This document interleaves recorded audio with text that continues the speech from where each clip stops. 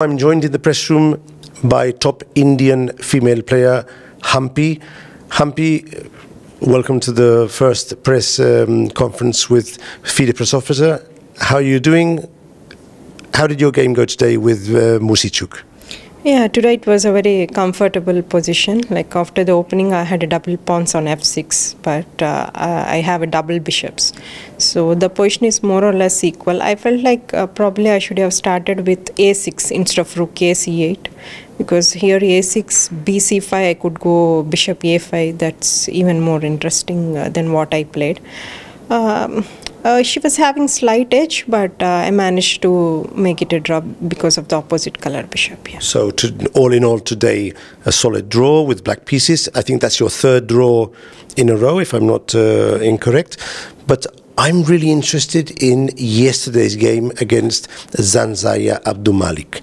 Yeah. You had a very promising position from the opening with the two bishops hitting her king. There seemed to be some very promising alternatives, although it's never easy. And then at some point, low on time, you blundered the rook. What happened there? Could you explain to us, Humpy? Yeah. Yes, of course, I was completely better, and probably I was always looking for this queen battery on h7.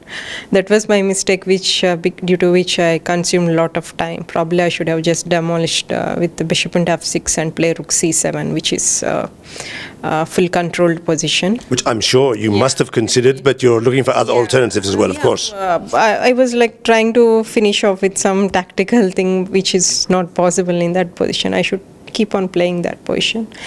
And then, okay, my h4 was quite a good move for that position, but I thought of going back rook to c2, then I saw rook e8, okay, I thought it was okay, very slight edge. Then all of a sudden I felt rook b6, I could pressurize something, but after making the move I realized that my rook is getting trapped. Was it the typical sensation where you drop the piece and you say, yeah, "Oop, this has not been a good move"? Yeah, true. And I was completely lost. Like there are several wins for her, but it just became tricky towards the end with this kind of structure with the three pawns and with the king on f5. It was not easy. It is winning, but black need to find that was my very precisely. That was my question.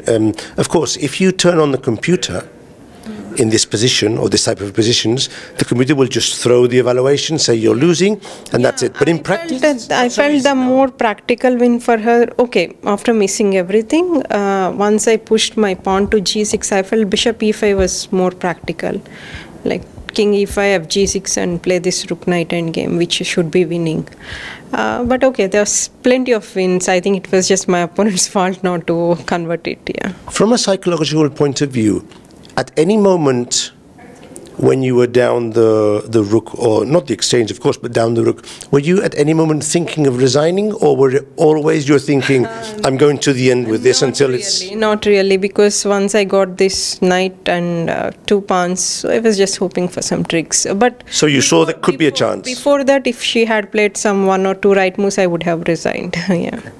Well, a fortunate result. So now it's 3 draws. You started off maybe just a little bit slower, but there's a long tournament to go. What are you going to do to try and improve your results in the next rounds, Humpy? I know I have got 6 blacks in this tournament out of 11. So I just try to keep on playing. I think yesterday was a good opportunity for me, but I missed out. And the 2 black games I played quite solid.